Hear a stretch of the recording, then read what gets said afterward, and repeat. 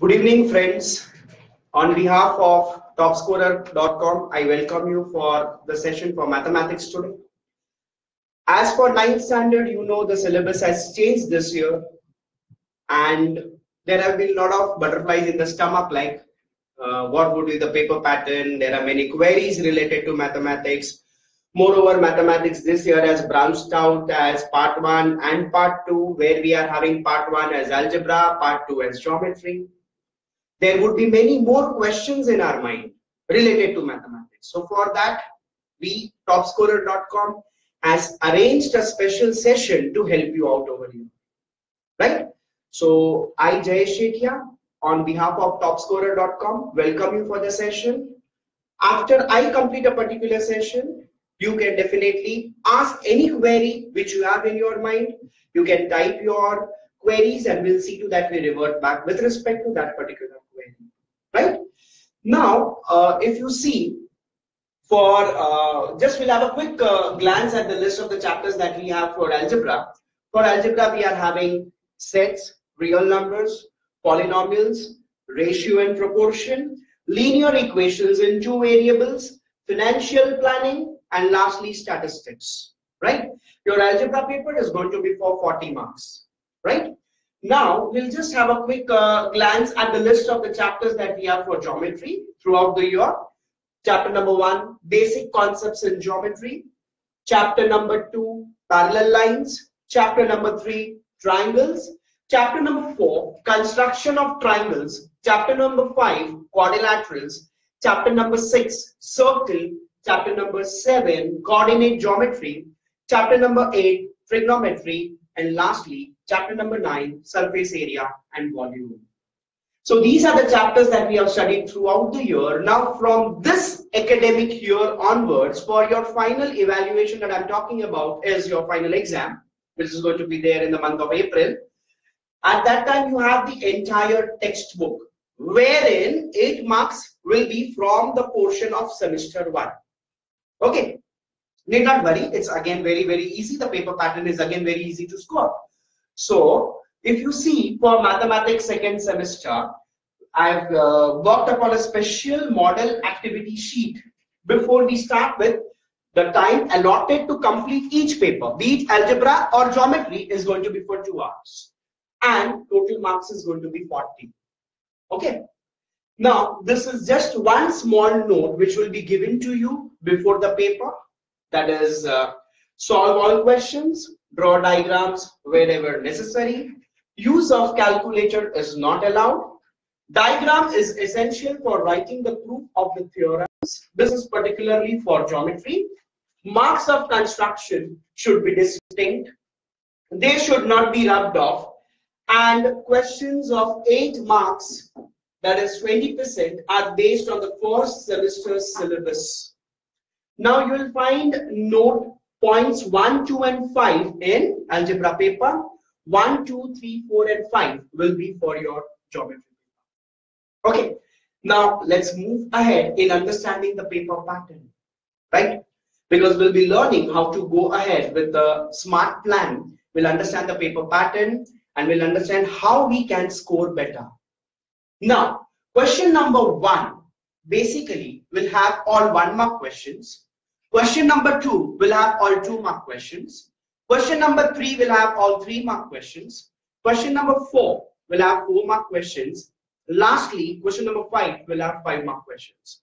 So here the question number will decide the weightage of each question in that particular part. Like question number 1A, the question is choose the proper alternative answer for the questions given below. Here they are going to ask you MCQs, wherein they will be giving you 5 questions and 4 alternatives for each question. You need to select the correct answer, but the method, how did you get that answer, is not expected. So in this question, 5 multiple choice sub questions will be asked. 4 alternatives for each sub question will be given. Only one of them will be correct. Write the letter of the correct alternative along with the answer against the question number. Now let's understand the time. Say for example, the question from geometry How many midpoints does a segment have? The answer to this can be 1, 2, 3 or many. You need to select the correct answer. The correct answer is 1. So in your answer sheet, you should be answering 1 and then write the alphabet, that is A. Am I very clear? Now, let's understand question number 1B.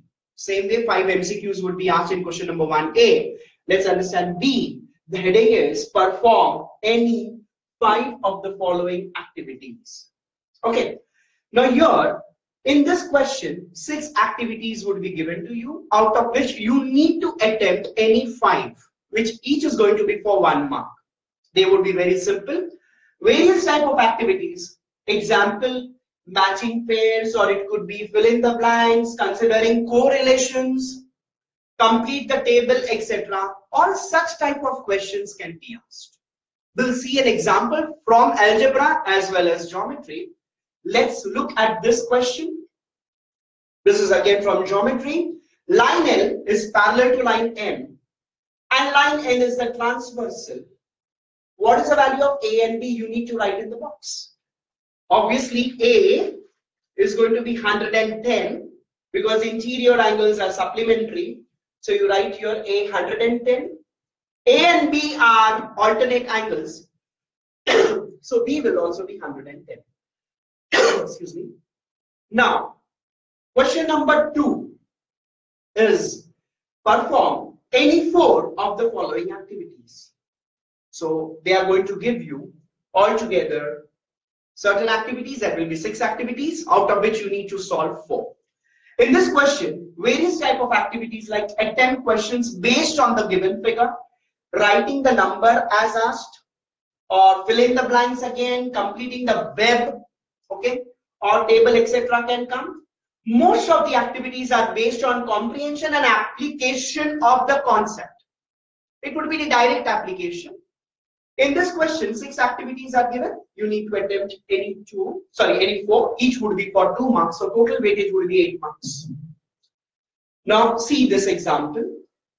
Fill in the blanks in the following statement. Now this is the question from the chapter ratio and proportion. You can see A upon 3 is equal to B upon 7 is equal to 4A upon box. You need to fill in the correct answer. It's clear. 4 is multiplied with A, so 4 has to be multiplied with 3. So here you need to write as 12. Accordingly, you will solve this activity and complete the boxes. Clear? Now, question number 3 is again perform any 3 of the following activities. In this question, 5 activities of 3 marks each will be given. You have to attempt any 3. Now, since it's question number 3, each question is going to be for 3 marks. So 3 into 3, which is going to be 9 marks. So the total weightage for question number 3 is going to be 9 marks. Now various type of activities such as construction of triangles, it could be observing the graph, fill in the blanks, and even proof can come in the form of fill in the blanks. Only you need to write the correct answer. Now let's understand this. The ratio of the 2 numbers is 5:7. 40 is added to each of the numbers. The ratio of the numbers therefore, ratio of the sums therefore becomes 25:31. Find the numbers. Now this is the question which I have read for you. You can see in the solution a lot of things are written, and basically you need to fill in the boxes and complete this activity. So a lot of guidelines with respect to the content is given to you. So it becomes all the more easy for you to solve the questions. So this time the paper pattern is very, very simple for you to get maximum scores. Now remember, mathematics is one of the finest and the most promising subject to score. It assures you 100% score provided you have written 100% content correct. Right?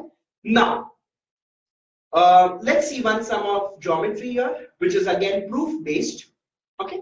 Now fill in the blanks to write the proof that a rhombus is a parallelogram. Now you can see your given is quadrilateral ABCDs. What is this?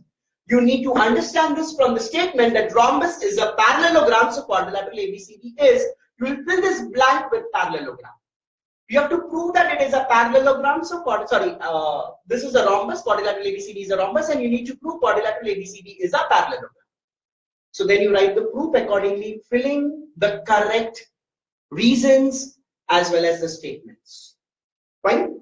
So you can see a lot of things which initially you had to write now is given by the board, and you need to just select certain things at proper places.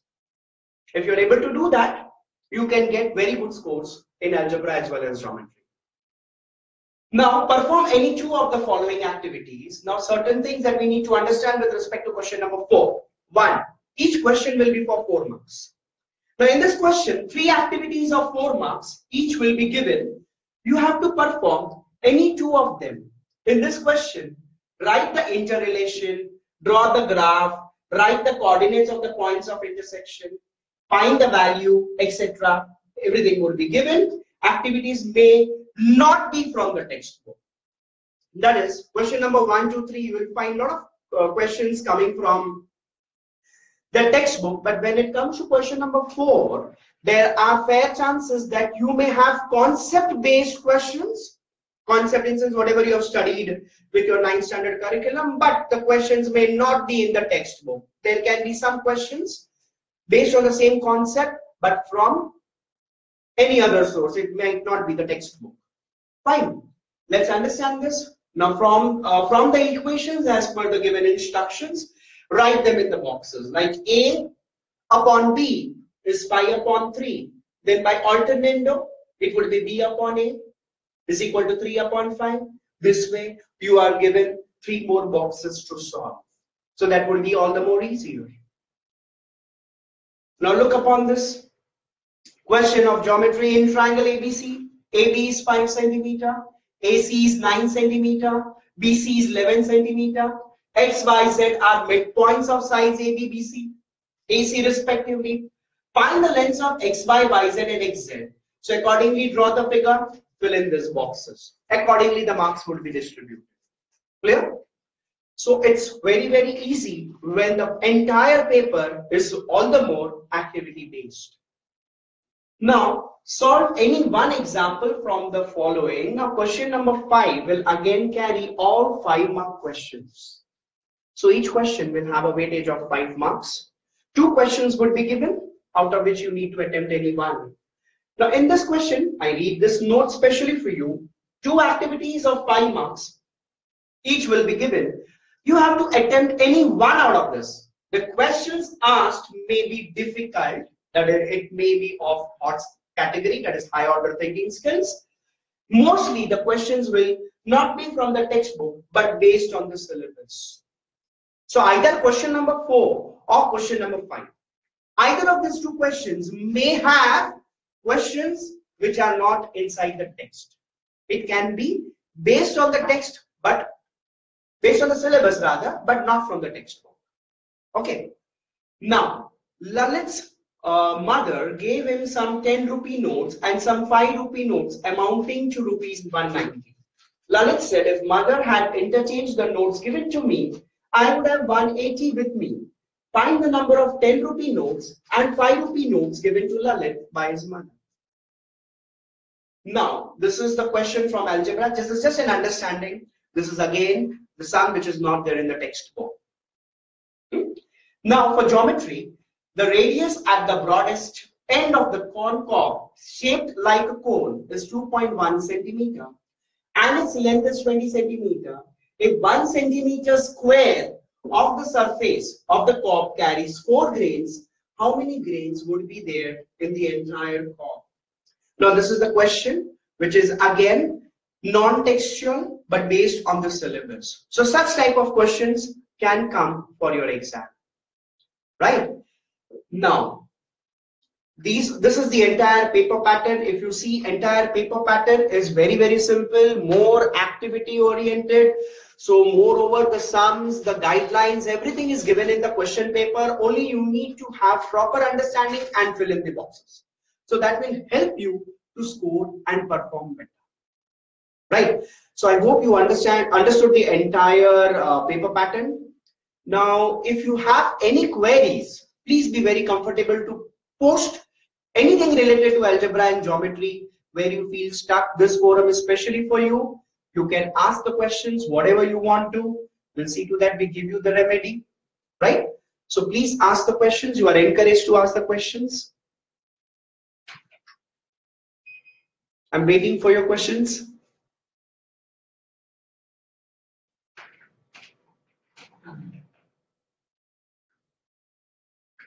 I hope there's no question here.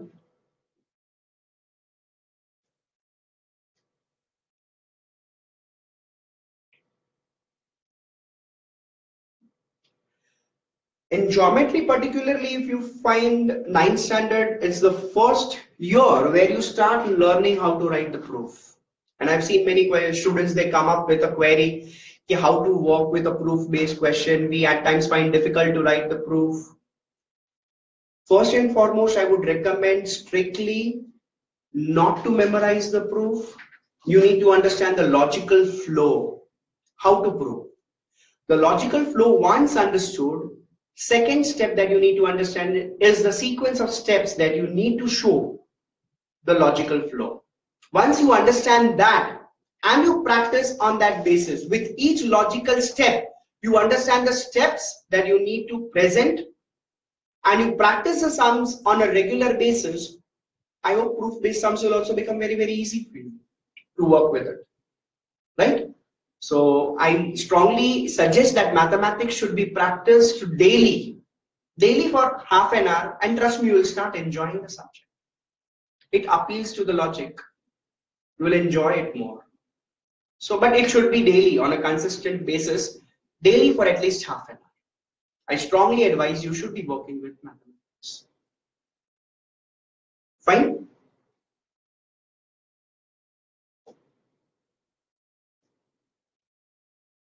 I'm waiting for your queries. This session is especially for you.